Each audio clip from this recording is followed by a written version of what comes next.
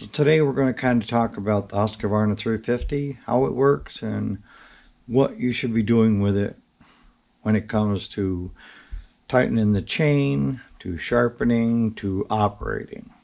So stay with us.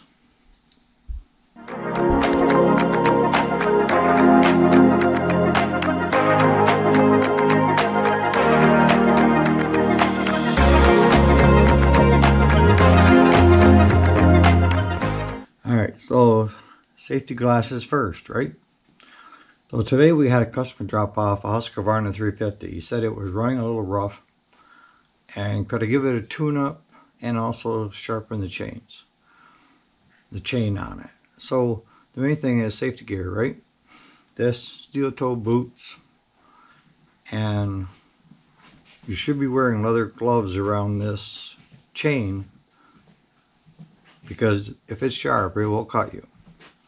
And when you're not working on the chain, I recommend having a scabbard that you put on the end so that it keeps the teeth from coming in contact with you. So let's just take a quick look at what we got. Alright, so this little button here, probably some of you wonder what it is. It's a decompression.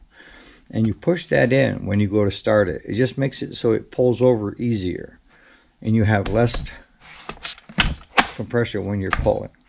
Once it starts, it'll pop back out.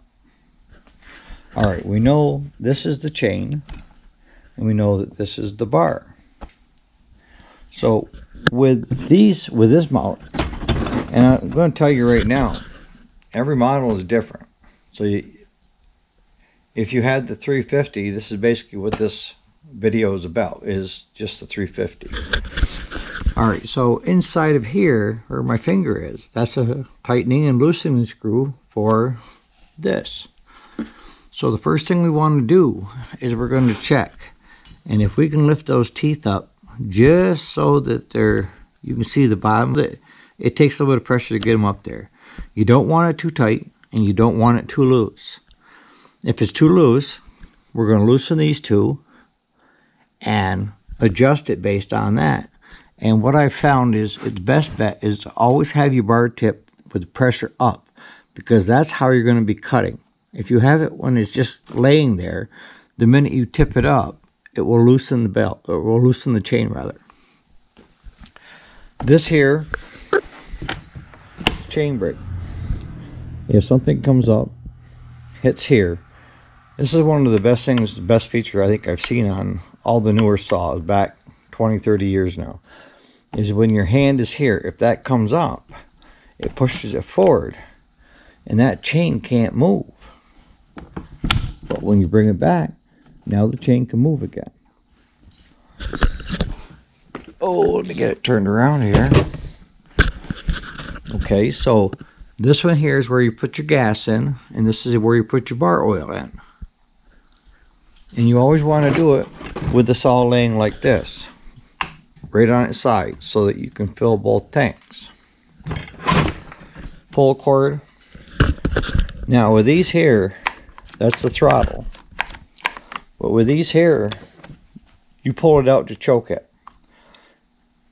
Pull it a few times until you hear it rumble a little bit. Push that in, and then pull it again, and it will start. Or it should start. And then if you want to shut it off, push down. Again, when you go ready to start it, if you have a decompression button, use the decompression button. It'll make it that much easier to start. Okay, so now I'm not sure if I'm going to get a good zoom on this, but I don't know if you can see that line that's etched into that chain. That's actually the directional that you're filing. You don't want to file down into the chain itself. You want to file this part. And after so many times that you've sharpened it, these are the rakers here that take the sawdust out. You may want to just kind of touch them, but not too much.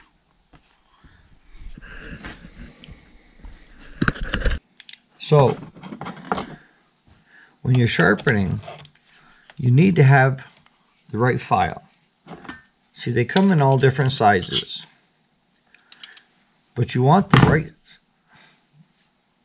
size file that fits your saw.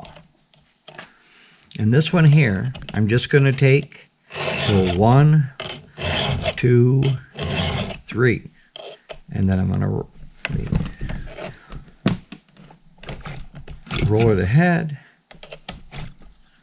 and go 1, 2, 3. And I'm going to keep doing that all the way through, and then vice versa, flipping it around. Now, the only time that I would do something different is if they come in and they ask me, can you sharpen my chain? It's on my chainsaw. The first thing I do is I take it out and put it in a block of wood. If they've hit something, a nail, a stone, what have you, and you guys are going to have those accidents.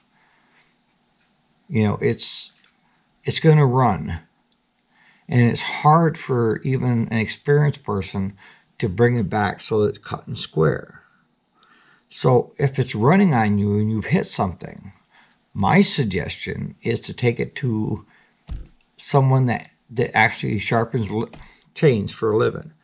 And a lot of times, a friend of mine that has a bigger shop in town, he's got a great big automatic one. He just drops it on, punches in what it is, and it just automatically keeps moving the teeth ahead, hits it, moves it ahead, hits it.